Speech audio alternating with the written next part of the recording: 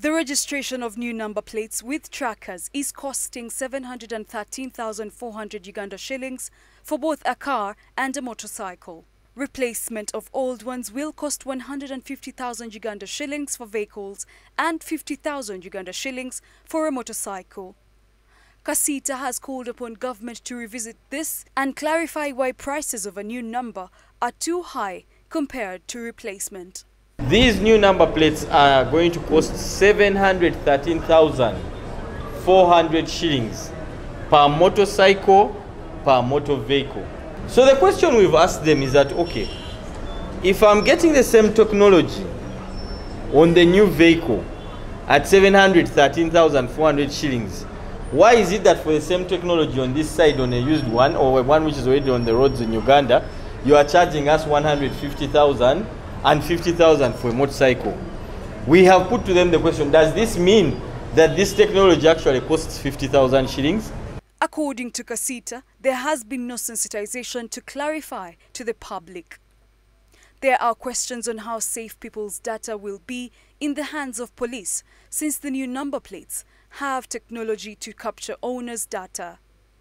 We feel that there has not been adequate sensitization, and we have, through our engagements, asked the ministry that, yes, as much as you want to implement the 1st July deadline, please take a seat back, get to the masses, get to the people, go down to the border man, go to the car driver and sensitize him, explain to him what will be happening with his vehicle going forward.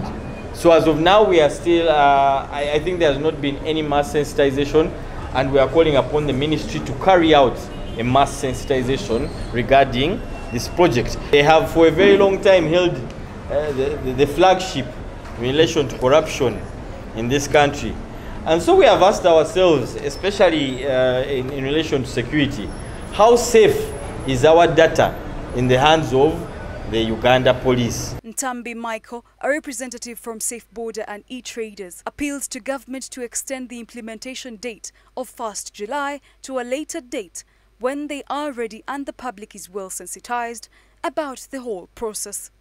Government should extend the date of entering into force of the new regulations, that is the Traffic and Road Safety Digital Registrations Regulations 2022, from being 1st of July 2023 to a later date when they have studied the proposal very well, engaged all the stakeholders, listened to the concerns of the stakeholders, and when the stakeholders are comfortable with the new draft of the regulations, government can then proceed and enter into force or give these regulations legal recognition or official recognition in the country. Uganda is estimated to have close to 2.4 million vehicles and more than 1.4 million motorcycles. And if each of them is registered afresh, the government will rake up to 2.8 trillion Uganda shillings.